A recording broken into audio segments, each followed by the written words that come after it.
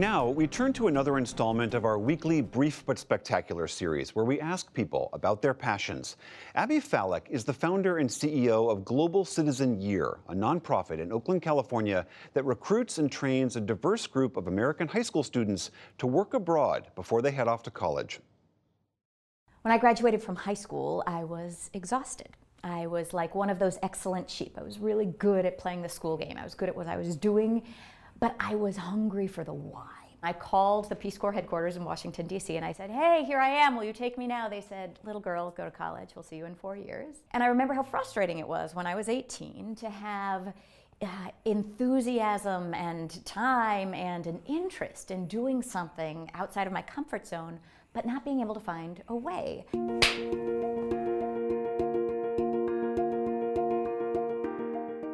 The pressures on today's high school students is unprecedented. The orientation around getting into a selective college means that perfect records are valued more than authentic exploration, risk-taking, failure, reflection.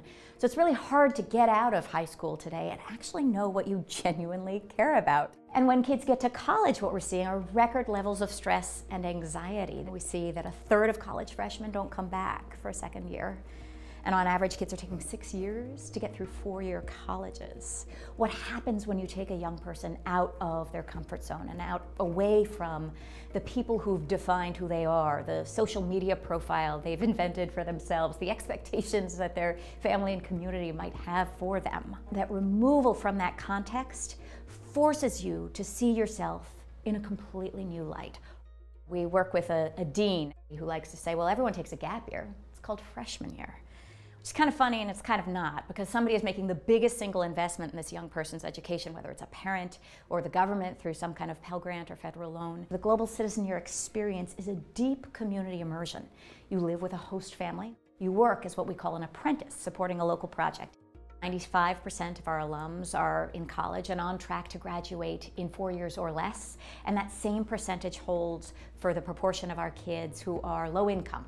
Colleges love to brag about the numbers of kids who are studying abroad, and that's definitely on the rise. But when you actually look at the data, what we're seeing is that the vast majority of kids go to Western Europe, live with other Americans, are often speaking English.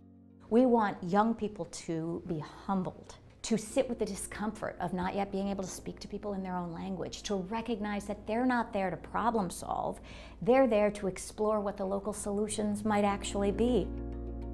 My name is Abby Falik, and this is my brief but spectacular take on preparing a new generation of leaders.